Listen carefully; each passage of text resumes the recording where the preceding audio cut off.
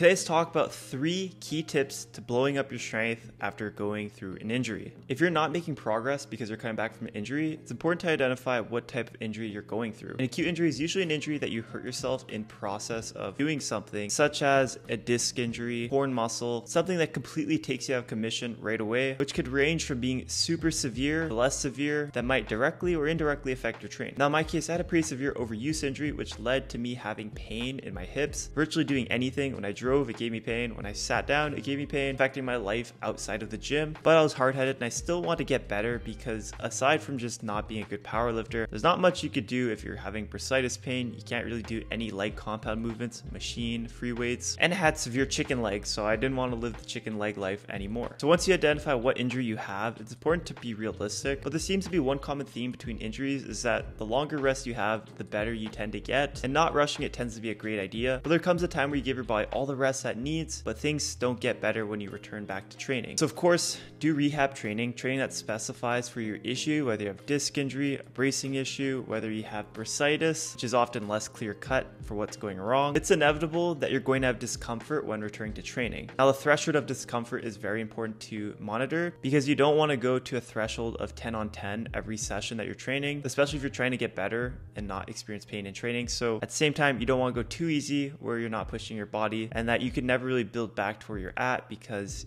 you're afraid of the littlest amount of discomfort. I would say there's a threshold. I made sure that the pain threshold stayed within 5 to 7, at max 7, and when it was 7, I did take deloads so that area would be less inflamed. Now, while injuries definitely play a role in whether or not you make progress, the second tip is that you need to identify what the weakest link in the chain is, meaning that your strength potential might be restricted to a particular muscle group, mobility, and stability. Now, oftentimes technique doesn't have to be 100%, but you know there is a problem with your technique and you don't address it this training cycle, but you might never address it in any training cycle. You could eventually get injured back to point number 1. And so it's important to be proactive with deficiencies in your training. My biggest issue was a lack of stability at the bottom of my squat. I would lose balance, I'd lose tightness, and I wouldn't feel very comfortable hitting depth. And that still is an issue to today, but it got significantly better with the changes I made, which I also believe that lack of stability created more pain for my bursitis as I would shift more towards one hip versus the other. And so something as simple as fixing ankle mobility or being conscious of ankle mobility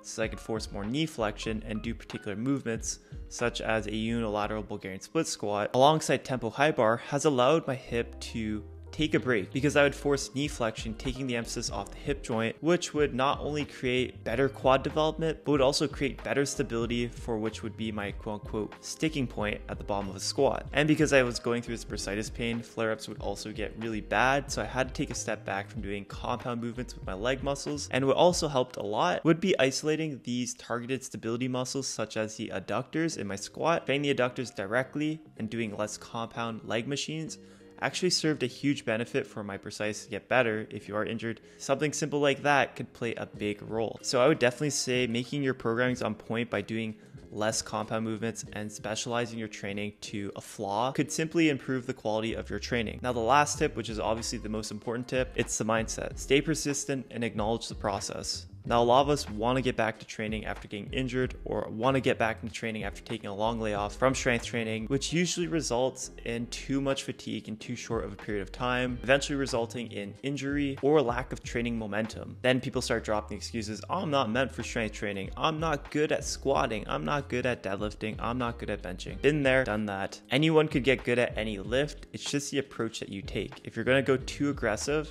you're not going to be good at it because there's not much room to go virtually maxed out on week 1. So it's not that you're not good at a movement, it's that you suck at gauging the movement and you might not have a realistic placement of where you stand in your training. And so what I like to do in my training is I like to aim to get better, not within one training cycle, but months away, multiple training cycles away, even if you do not know when, but just to understand that you can get better if you do not ego lift and you do not push the process faster than what it should be. Because at the end of the day, it's important to recognize that some injuries are worse than others, and sometimes it takes longer to get back into strength training than it did before. And that if you really do care about getting stronger in the long run, you're way better off staying on the slower end of a progressive scheme than pushing things too aggressively, resulting in you killing your momentum in training, or even worse, getting injured. So yeah, that's how I absolutely blew up my squat. I hope you liked this video. Use code JustLeaf for huge supplements. Use code JustLeaf for Young LA.